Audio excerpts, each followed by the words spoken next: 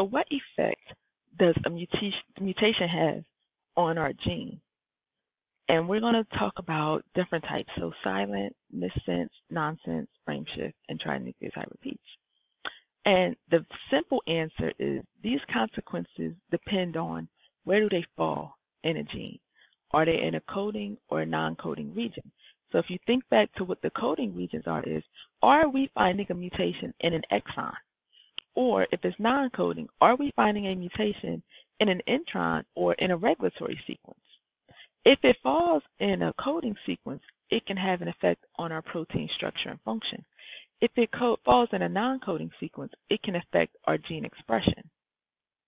Okay, so if it is a silent mutation or synonymous, that means that we changed one codon for a synonymous codon of the same. So TTT, so here we go, TTT, phenylalanine, becomes TTC, which is still phenylalanine. Remember that wobble base? So remember that the code is degenerate, and the code is degenerate because it has these synonymous mutations. So if a mutation occurred in the third base pair, chances are it wouldn't have an effect. So a synonymous mutation changes the sequence, but it doesn't change the amino acid or the protein. So what about TGG? Can we introduce a synonymous mutation for TGG? So TGG, tryptophan. Tryptophan doesn't have a synonymous codon, so we couldn't have a synonymous codon or a synonymous mutation with TGG. Again, synonymous change the base pair sequence, doesn't change the protein. Because it doesn't change the protein, these are often considered to be neutral mutations. Okay, so they have no effect, no detectable effect on the protein function. Our next one is non-synonymous or missense mutations. So these again change the base pair. So if I give you UUU and I say, hey, introduce a non-synonymous or missense mutation, you can tell me UUA.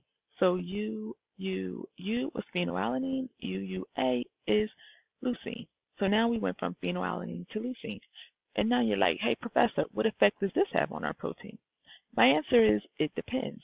So we think about, oh, this is just a single base pair change. Like, that can't be drastic. But it can, because sickle cell anemia is a single base pair change. So we had a single base pair change here. It went from glutamic acid to valine, and now we know you get a sickle cell phenotype. So the non-synonymous mutations occur in two flavors. They can be conservative or non-conservative. If it's conservative, it means we went from one amino acid to another amino acid in the same category. So we can classify these amino acids depending on their side chain. So if we changed a non-polar amino acid for another non-polar amino acid, it might not have a detectable effect. So these are often considered neutral or near neutral mutations because they are going to be similar. Whereas if it's a non-conservative mutation, we went from one type of amino acid to another. So here we can go from acidic to basic, from nonpolar to polar, from nonpolar to acidic or basic, giving it a charge. Now we know that this can affect how our protein folds, which can affect how our protein functions. Okay, so non-conservative may be more detrimental than a conservative mutation. Another thing that can happen is nonsense mutation. So if a codon is changed into a stop codon, it's considered a nonsense mutation. Remember, these stop codons are called nonsense codons. So if you create one, it's a nonsense mutation. The effect of a nonsense mutation depends on how prematurely have we introduced that stop codon. Okay, so if we introduce it where we're cutting out a large part of the protein, it can give us an incomplete protein. This may or may not function. And if it functions, it may be okay, it may be detrimental. Regardless, it's called a truncated protein, meaning it's smaller. Now, another effect can be it signals nonsense-mediated decay. If that happens, then we're not producing a protein at all, okay? So with nonsense-mediated decay, is our ribosome is going along and it's with nonsense-mediated decay, our ribosome is going along on the transcript, and it hits that premature stop codon. Well, there are things in place to recognize if this happens. So if those things realize that this is happening, they're going to cause for that mRNA to be decayed. If we decay that mRNA, we can't make that protein. So the consequences of a nonsense-mediated decay or nonsense mutation depends on how much is truncated. So it can be we produce a protein that's fine. So maybe we only lost one codon and that's okay. Or maybe we produce half the size and now it has this like a gain of function where it's detrimental to the cell. Or maybe we don't produce it at all because nonsense-mediated decay kicks in. Okay, so a silent mutation, change the sequence, don't change the amino acid. Nonsense, change the sequence to introduce a stop. Missense, conservative or non-conservative. Conservative, you change the sequence into, it codes for an amino acid that has similar properties. Non-conservative, we change the sequence, we change the amino acid into an amino acid that has different properties. So if it's an insertion or deletion now, it depends, is it frame shift or in frame?